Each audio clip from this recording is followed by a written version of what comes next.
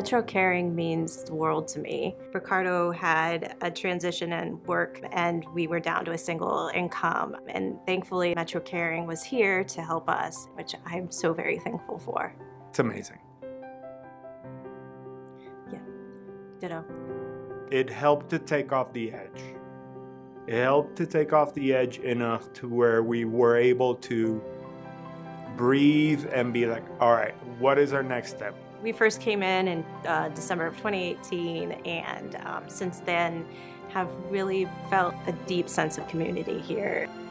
From being a volunteer on Friday and Tuesdays to having a garden plot to now being a facilitator of a club. It's an amazing journey. Welcome everyone to Ferment Club. Let's have some fun.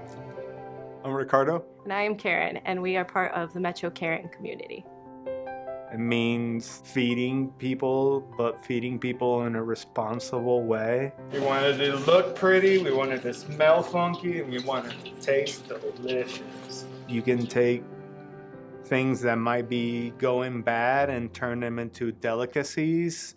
And, you know, the same thing applies to whatever rot you're going through. Like, you take something that's about to spoil and you turn it into something that in 30 days is glorious, tasteful. Finding that spot where you can be like, all right, now I'm just gonna take all this and pass it on because somebody gave it to me. You pay it forward. There's definitely a sense of purpose here. I thank Metro Caring for that so much.